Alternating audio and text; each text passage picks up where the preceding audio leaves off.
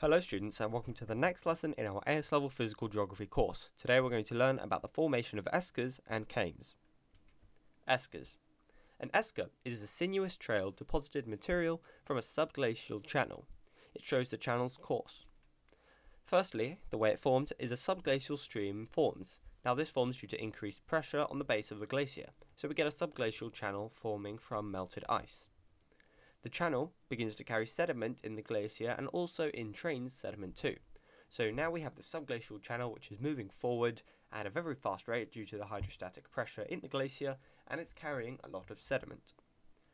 Now when the glacier begins to retreat due to the process of ablation or evaporation, the subglacial stream stops to flow because the hydrostatic pressure is lost. So as a result, it's losing energy and it deposits all the material that it's carrying. It's then dumped in the path of where the channel used to be moving in a long line.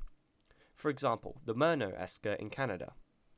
So this is what it looks like. We have the glacier and the subglacial channel moving out. Then, when the glacier eventually loses its energy, it's going to deposit all of its sediment, and it's going to form this long trail where the subglacial channel was heading. These are the formation of kames. A kame is a deposited mound of sediment left in the path of a retreating glacier. Firstly, rock falls onto the valley on top of the glacier. The rocks and the sediment fall into crevasses which are located on top of the glacier. Crevasses are cracks in the glacier formed from ice deformation and deformational flow, which is a type of glacier flow which we covered earlier on in the course. Deglaciation then occurs and the crevasses move down closer and closer until they get to the base of the glacier right next to the valley bed. Now this keeps happening as the glacier melts.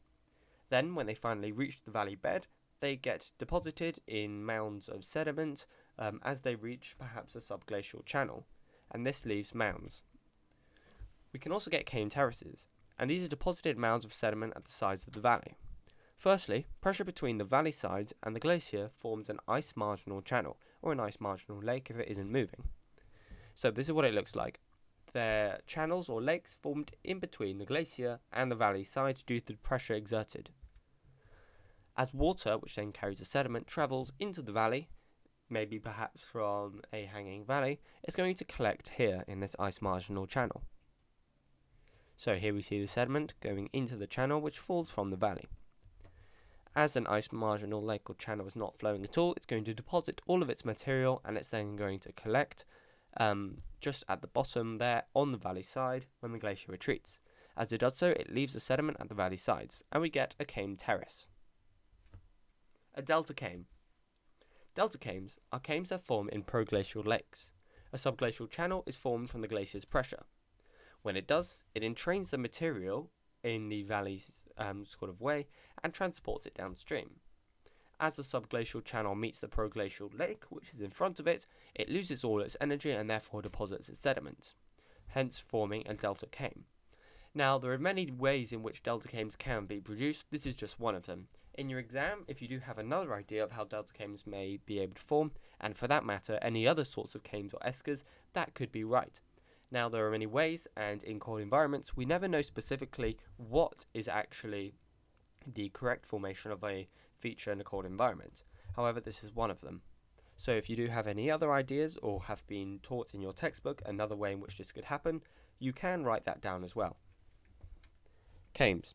So this is a diagram to show how kames may be. As we can see in this glacier, we have kames forming from standard kames where rock falls into the crevasses, and also kame terraces, which we can see as the kame falls in the ice marginal channels. Then, when the deglaciation occurs and the glacier retreats, we can get a kame terrace and also kames just as mounds in the middle of the valley. Here's some questions on the formation of kames. Answer these on another sheet of paper by pausing the video to give yourself time. Hit play whenever you're ready to see the answers.